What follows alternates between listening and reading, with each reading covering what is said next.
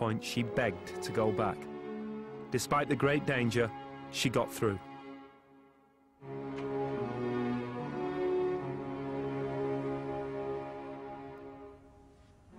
She had lost everything: her home, her position, her books, her salary, her pension, even her native language.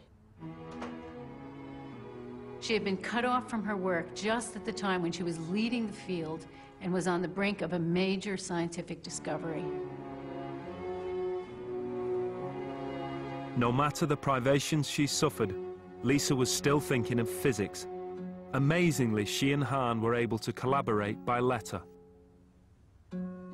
I hope, my dear Otto, that after 30 years of work together and friendship in the Institute, that at least the possibility remains that you tell me as much as you can about what is happening back there.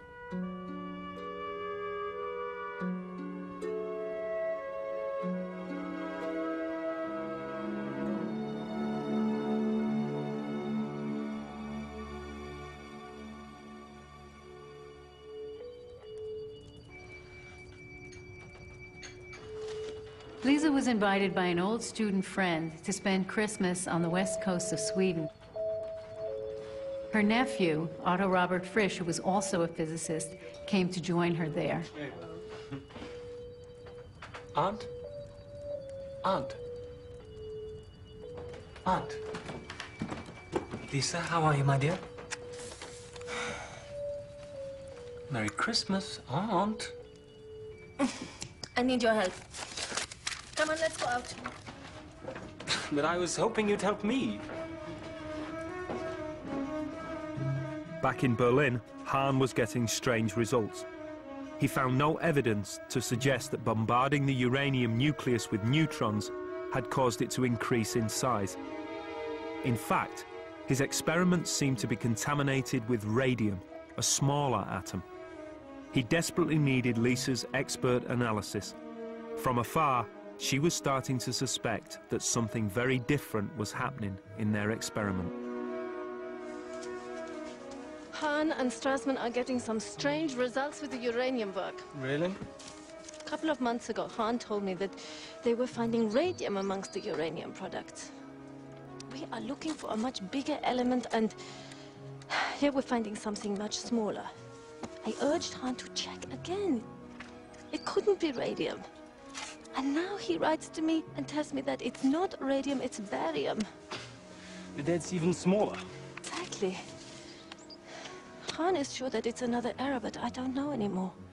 It is at least possible that barium is being produced. So Han still needs you to interpret the data. It is my work too, you know. Exactly. Well, I can't be there, can I? Come on, let's walk.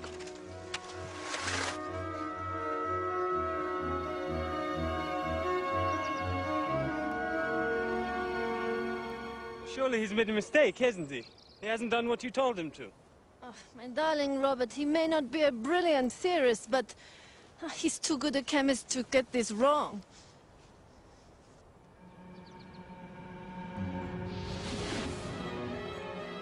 If you imagine a drop of water, a big drop, it's unstable, on the verge of breaking apart. It turns out that a big nucleus like uranium is just like that. Now, for 4 years, Meitner and Hahn and all other physicists had thought that if you pump more neutrons into this nucleus, it'll just get bigger and heavier. But suddenly, Meitner and Frisch, out in the midday snow, realized that this nucleus might just get so big that it would split in two.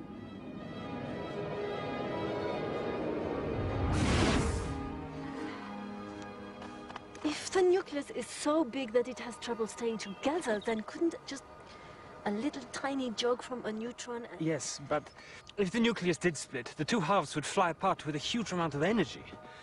Where's that energy going to come from? Well, we worked out that the mutual repulsion between two nuclei would generate about 200 million electron volts. But something has to supply that energy. Wait, let me do a packing friction calculation.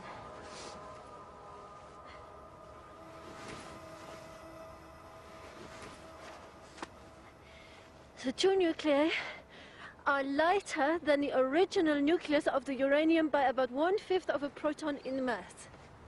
What? So some mass has been lost. Einstein's E equals mc². If we multiply the lost mass by the speed of light squared, we get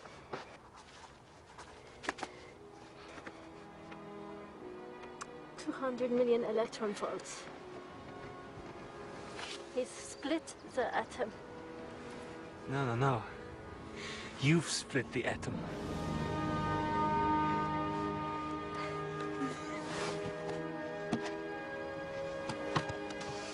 It was an amazing discovery.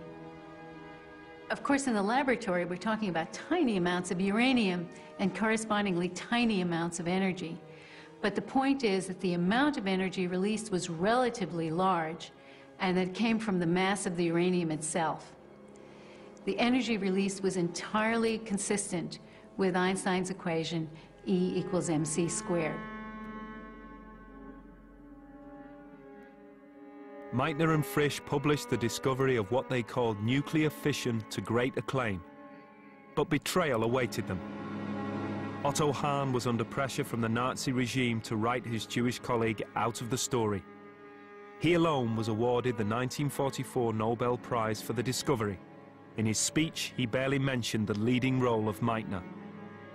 Bizarrely, even after the war, Hahn maintained that it was he and not Meitner who had discovered nuclear fission. Lise Meitner was betrayed, refused a Nobel Prize she deserved, but her work was to have a far greater legacy.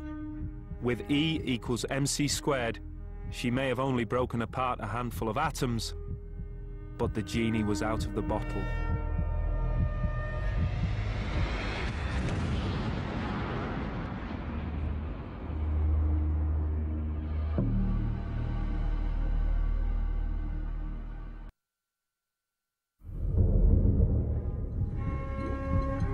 Lise Meitner had shown that Einstein's E equals mc² was true. Energy could be released from matter. But neither of these pure scientists had foreseen the consequences of their discoveries. In 1942, an intense effort to build an atom bomb was begun. All over America, secret installations sprang up under the code name the Manhattan Project. Meitner was asked to join the Manhattan Project, and she refused. She refused to have anything to do with the atomic bomb. But Robert Frisch was different. He was an important member of the team because he was convinced of the need to beat the Nazis in a nuclear arms race.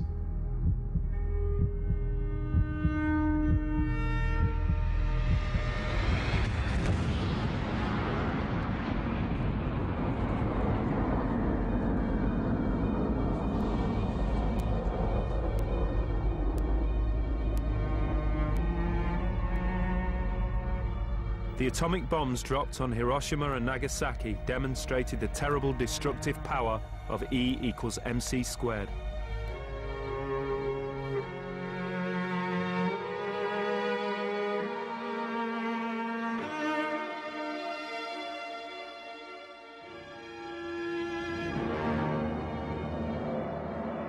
A few pounds of uranium and plutonium were detonated, splitting apart their atoms and releasing vast amounts of energy.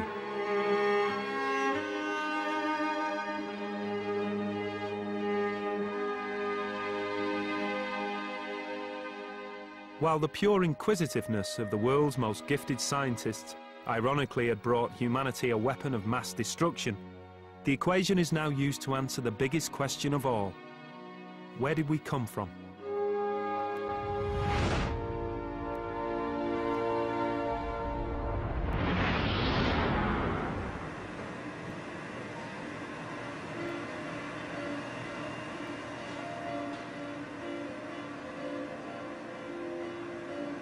Today's generation of physicists see E equals mc² in action every day. In huge accelerators like these, atomic particles are fired at almost the speed of light.